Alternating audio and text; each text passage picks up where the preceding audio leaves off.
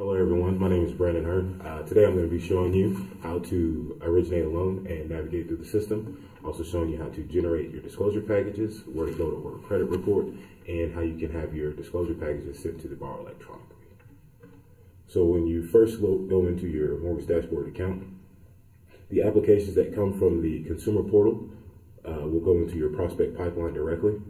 From there, you can just locate the file that you need to order or that you're ready to work on, Once you click on the application ID there, you'll be redirected to the 1003 page 1 to where you can begin working on the application. One thing that I would like to advise you, when you go into a file, the first thing that you want to take care of is loading a navigation template onto the application. The reason for that is the system will not only know what disclosure forms to have created for you in your package, but will also provide you with the screens that you can go through to work through the application. To load a navigation template, you just simply click in this area. From there, you would locate the template that you want to have loaded. Once it's loaded, you will see that the pages listed here will display, and also you'll see the save and continue function appear to where you can go from one page to the next. On the 1003 page 1, for the most part, the borrower and co-borrower and residence and employment information will be already filled out due to the fact that that's what's completed on the consumer portal from the borrower. One thing that you will have to take a look at, the app info, to make sure that the borrower type is correct. Also the loan program, to make sure that the loan program that you're offering to that borrower is correct. The MI worksheet will need to be completed. To do the MI worksheet, you can see here, you just select on the include MI, PMI checkbox here. Put in your monthly factor. The monthly MI amount will automatically calculate for you. Once you put in the minimum months that is required and the LTV cutoff, you can also see that it will have if it's going to be financed and included in your loan amount, what the total loan amount will be at that time. Any special features that you have on an application, whether it be interest only, the period that it is, also if it's a balloon, and if there's a prepayment penalty. Now, once you have gone through the 1003 pages or any of the navigation pages that you see located on the left-hand side, to order a credit on an application, the tab you want to go to is the Services tab you see located here in the upper left-hand corner. From there, you would go to the Credit Center. Once you select the Credit Center option, you'll be redirected to where a credit report can be ordered. You see here that you have your credit product. Selecting on the drop-down menu, you can choose what the credit product that you want to order is. Also, you have the option for payment source. The two options displaying is default and credit card.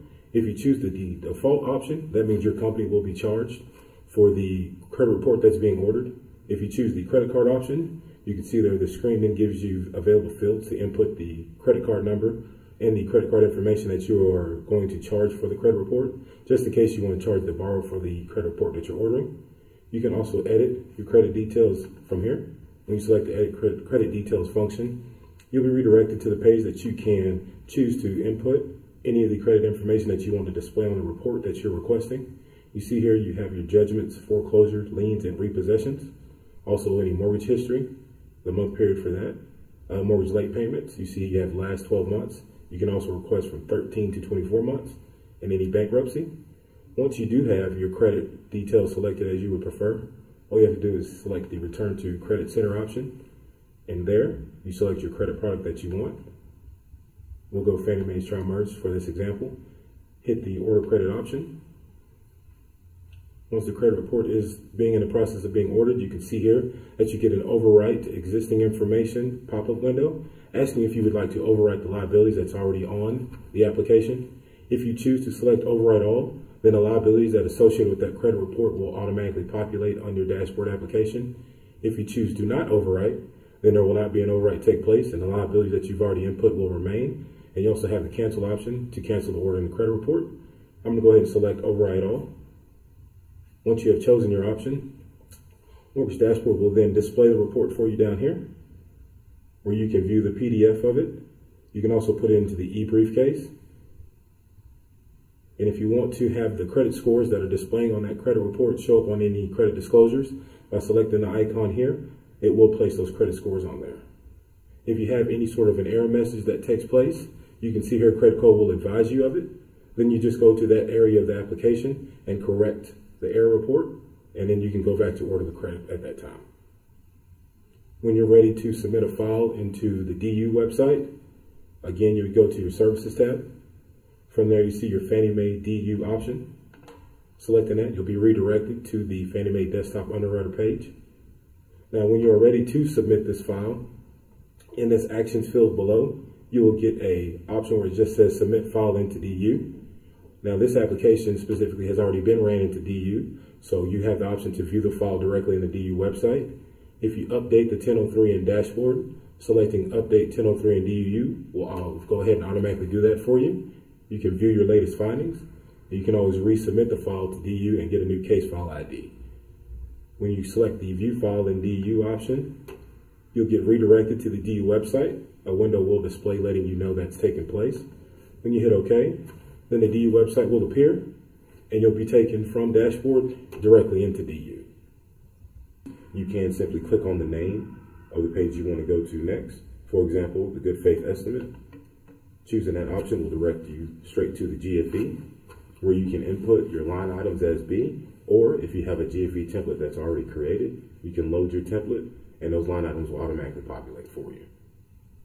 So once you get to the GFE page, you can see here's where you would load your template by simply clicking on the loan program that you're offering. Once you have the loan program selected, then the line items that you see listed here on all these tabs will automatically populate the dollar amounts that you have input. Now, you do not have to load a GFE template. It's only up to your discretion. If you choose not to, then you can go through each line item and input the information as need be. As you can see here, you can go through each line for the 800 section. You have your prepaid tabs as well, your title charges, your GFE summary. The rate lock tab is where you can input your rate lock information. The MI worksheet, as you can see, I did not have to input the information twice. Once you put it on the 1003 page 1, it will automatically transfer over onto the GFE page for you. And then you also see you have a qualified mortgage tab. Will let you know that if the loan you're currently working on does qualify with the QM standards. If not, then it will give you the results to let you know that it does not, as you can see here. If at any time you're ready to view the GFE, basically to see if it's going to be printing correctly or if it's going to display the line items that you have input correctly, you can choose this print view option here. And a PDF version of the GFE will display for you, and you can go through that PDF to make sure what the borrower receives is correct. You can also view your initial fees worksheet here. And if at any time you want to have a line item show up in a different box than it does normally, you can go to the GFE mapping tip sheet here, and it will let you know what you can set the line item to be to have it display in a different box for you. Another page I would like to show you is the Truth in Lending disclosure here. When you select the TIL, you'll be redirected directly to the page to where you can have it set up to where the status is going to be preliminary or a final. You can see your annual percentage rate automatically calculates. You will need to choose if there's going to be escrow or not on the application. As far as your finance charge, amount financed, and total payments, that all automatically populates from the information you put in on the 1003. You'll have the check boxes here to where if it's applicable to have all numerical disclosures except the late payments disclosures or estimates. You also have the interest rate and payment summary below. If at any time that you put in an ARM information, the ARM information will display for you as well within this area. You can see here's your introductory section for introductory rate notice and balloon, your variable rate, if it's payable on demand, your filing fee, security section, where you would input your late charge information is here. If there's a prepayment penalty, and assumption. Now, to make sure that your Truth in Lending is going to display for you correctly as you input it in the system, again, here's the print view option that you can generate the PDF. And you can also save and go back once you're done with the page, or choose to just save or save and continue and go to the next page. When you're ready to have these forms as well as the GFE generated, you can have your disclosure package created one of two ways. One way is to have just the PDFs created to where you present it to the borrowers in person. Another way, since this is a new age in time, is to have the disclosure package generated electronically to where they'll be sent out to the borrower via email. To have the PDFs just created and sent out or printed and presented to the borrower in person, just hit that print disclosure package option there. to have the system generated electronically, where it says password protection, change that from off to on, and then hit your print disclosure option. From there, you'll be redirected to the print history page that you see here, and your disclosure packages that you create will be displayed down here for you. Now, if you have individual forms that you want to select and have those sent out to the borrower, again, you would go to the Forms tab, and then from there, scroll down to the Print Custom Document Set option you see listed here. Once you select that, you'll be redirected to the page in Dashboard that houses all the forms in our system. You can see from the Origination Disclosure tab, we also have FHA, VA, and USDA, your Processing tab. Any state-specific forms that you may need will be housed here.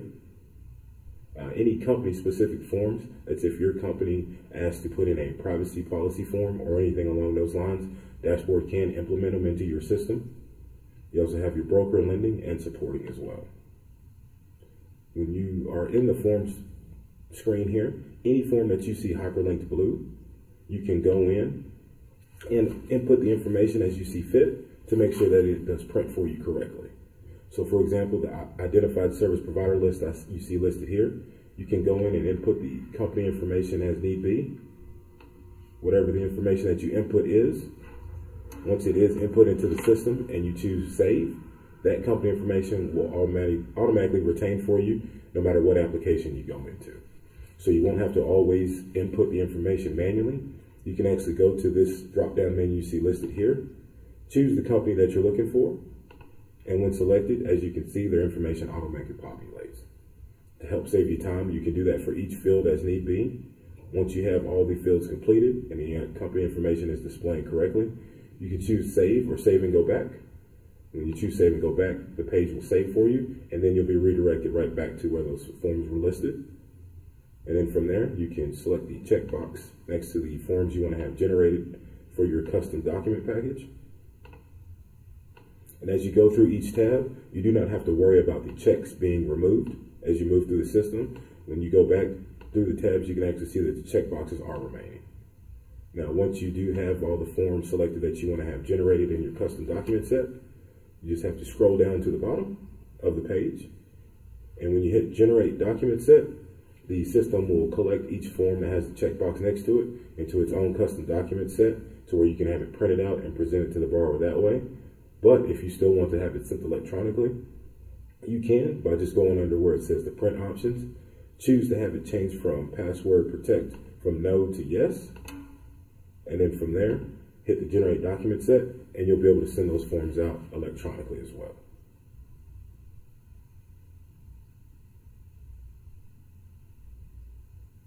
Once you have your forms all generated and they're ready to be sent out, at any time, the forms will retain in the system for as long as the application is open. There will be an option that you'll have available for you to delete the packages that you create if you choose to. If you choose not to, then it will retain for you on the application. And then also you will have a print statement that you can send out the date and time that the packages that you sent to the borrower were emailed, and you can have that printed off as well and saved to the application also. Again, my name is Brandon Hearne. I'm with the client care team here at Mortgage Dashboard. I thank you for your time today, and I'm looking forward to you working with the system. Thank you.